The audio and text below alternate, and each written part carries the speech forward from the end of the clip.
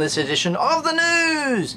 Brand new Black Series packaging for the Bad Batch. It looks like it's got its own colour now. We may have seen a rumour featuring the Archive Wave 2 for 2021. Who are those figures? Tune in to find out. My first in-hand look at the new Ahsoka from the Clone Wars and the Mandalorian Loyalist figures, as well as this all the way from Mexico. What could it be? Ooh. Stay tuned to find out. All this and more coming up.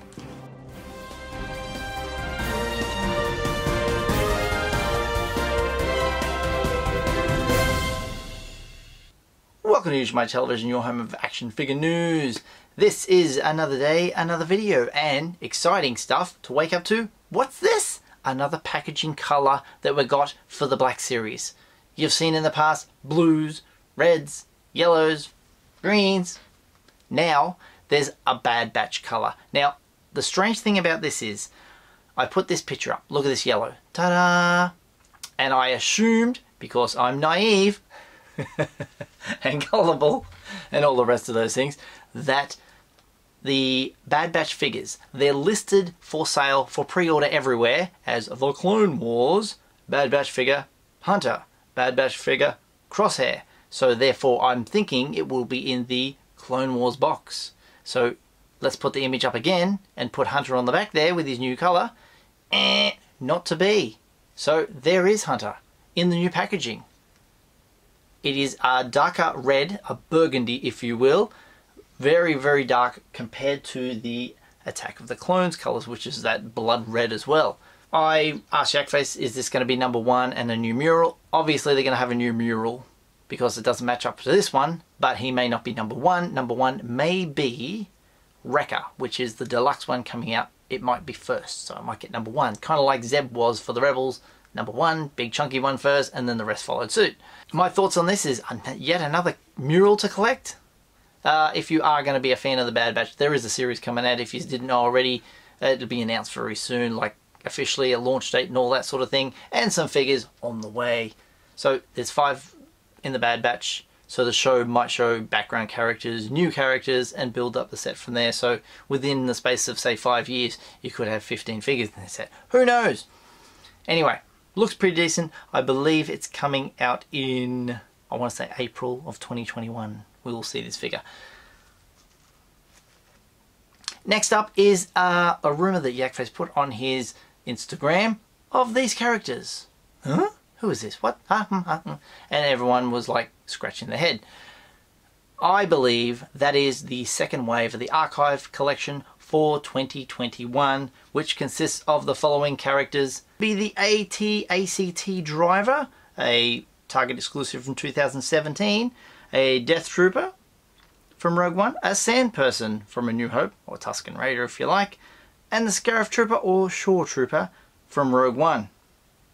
What Wave 1 is, and it's confirmed from last year, and these are images from the front and back from Grand Admiral Thrawn, Clone Commander Cody, who won the vote, Luke Skywalker Hoth, and Han Solo Hoth. So that's the Wave 1, and the Wave 2 looks to be these new ones that are said to be rumoured thanks to yakface.com's Instagram page. Awesome. Also, I got my first look at the new, or 2 of the new Walmart exclusive Clone Wars figures. That is Ahsoka Tano, lovely, lovely, and Mandalorian Loyalist.